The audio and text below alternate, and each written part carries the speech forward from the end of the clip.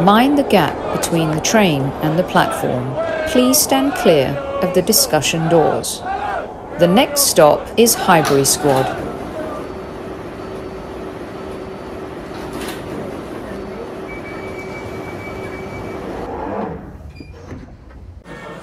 Every time I see you play for the Arsenal and also for Norway, your leadership skills seem to be elevated.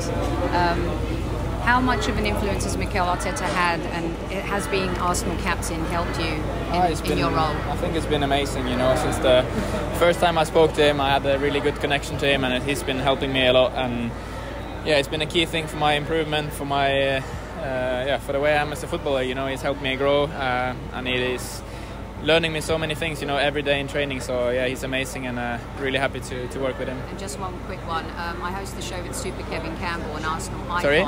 Super Kevin Campbell is an Arsenal icon, scored lots of goals for Arsenal, and sometimes he talks about the weight of the badge and your leadership skills again in how you handled Kai in that game against Bournemouth.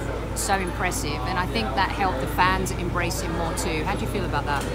No, I think I've said it many times, you know, my way to lead is to do it by example and always do what's best for the team, and that's what I'm trying to do, you know, to always do the best for the team. And you can do that in many different ways, but that's the key thing, to help the team, to help the players around you, and to help the team be as good as possible, and that's what I'm trying to do. Thank you. You controlled the tempo of the game tonight. It was amazing. Really yeah, thank impressive. you. Thank you. Take care.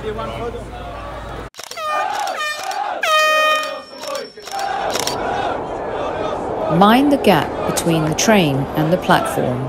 Please stand clear of the discussion doors. The next stop is Highbury Squad.